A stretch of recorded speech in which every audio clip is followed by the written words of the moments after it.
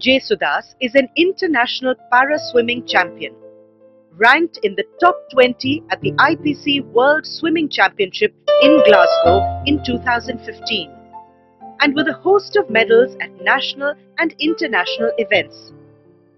He juggles this aspect of his life with a full-time job with an IT major.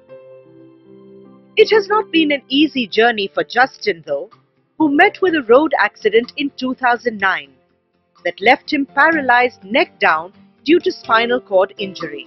So it's been a journey for 6 years. Soon after the accident, I did try several rehabilitation and all that stuff. So as like everyone, I had the urge to walk again. But then after a year of trying, a year and a half after trying to walk and all that stuff, it was a startling revelation. Why am I focusing on my disability? Neck downwards, all this well and wasting my time, because I have no control over my disability. What I have control over is my ability, which is neck above my shoulders. So I took to swimming. There's a difference between talent and hard work. I think for me, I'm not a talented swimmer. I would probably say I'm a hard-working swimmer because I religiously go every day and do what I have to do. I work out like any Paralympic athlete or an Olympic athlete. I push weights like anybody.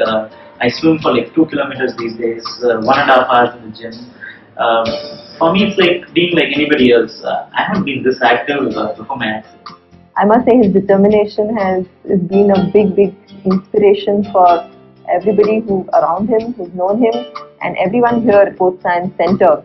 He's been consistently training almost every day. 6 days a week he's here in our center, either to swim, to do strength training, or probably for both. Self-motivated, positive and determined are just some of the words used to describe Justin by his friends. The most important thing to say about him is he has unimaginable strength in his mind. He can withstand every challenge he faces. Justin Jesudas, recipient of the Care Ability Mastery Award 2016.